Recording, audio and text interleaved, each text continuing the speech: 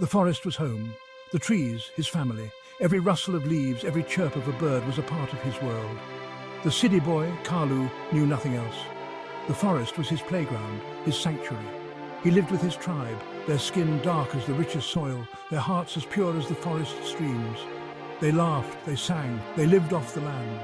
Every day was a celebration of life, a dance with nature. Their ancestors had for generations. Stories of old passed down through the ages spoke of their bond with the forest. But the outside world was encroaching. The forest's edge was no longer a boundary, but a battleground. People from the nearby village, with their lighter skin and judging eyes, called them outsiders. They saw the forest as a resource, not a home. They said the forest wasn't theirs. Kalu didn't understand. How could anyone own the land, the trees, the very air they breathed? Weren't they all children of the earth? The forest was a mother to all, nurturing and providing. The village people carried papers, claiming ownership, government papers, they said, words and seals that meant nothing to Kalu. Kalu's father, the village headman, argued. His voice was strong, filled with the conviction of generations. He showed their own papers, ancient documents marked with symbols of their heritage, proof they were the rightful owners. The forest had been their home long before any government existed, but the villagers wouldn't listen. Their eyes were clouded with greed and ignorance.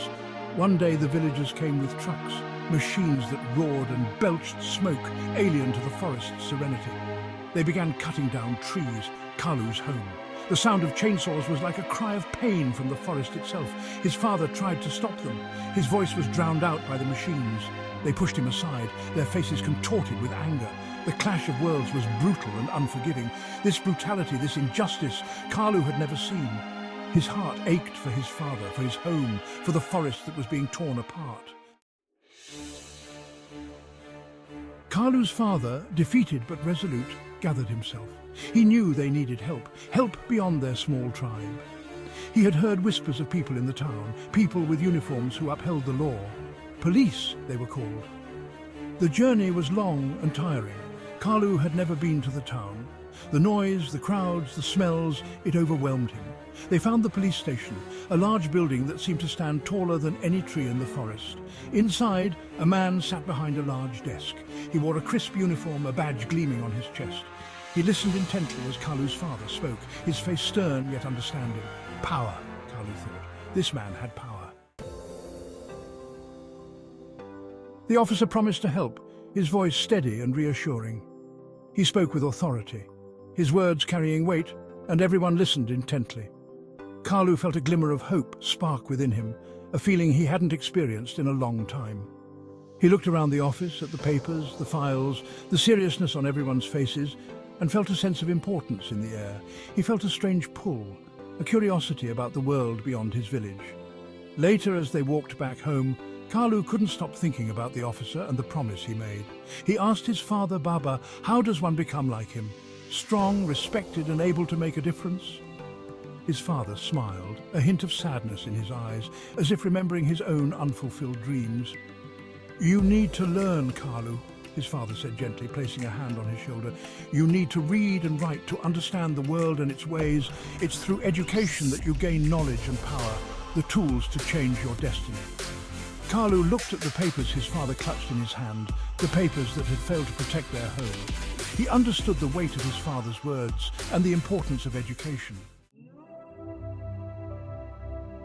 The journey to knowledge began. It was a rough and winding path, filled with obstacles and challenges that tested his resolve at every step. The school was a far cry from his beloved forest. The buildings were unfamiliar, the environment alien to his senses. The other children, with their lighter skin and mocking laughter, were a different breed of beast. They seemed to take pleasure in his discomfort, their eyes filled with a mix of curiosity and disdain. They called him names, made fun of his clothes and his language. Their words were sharp, cutting through his confidence like a knife. They said he belonged in the trees, not in a classroom. Their laughter echoed in his ears, a constant reminder of his outsider status. Kalu felt alone, out of place. The schoolyard, bustling with activity, felt like a foreign land where he was an unwelcome guest. He missed the familiar embrace of the forest, the comforting silence of the trees. The forest was his sanctuary, a place where he felt at home. But every time he thought of giving up, He remembered the police officer's face, the power he held, the respect he commanded. The officer was a symbol of strength and justice, a beacon of hope in Kalu's turbulent world. He thought of his tribe, of their stolen home. The memories of their displacement fueled his determination, igniting a fire within him.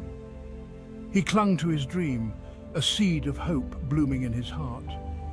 Despite the hardships, he knew that education was his path to a better future, not just for himself, but for his entire tribe. Like and subscribe to this channel for more entertaining videos.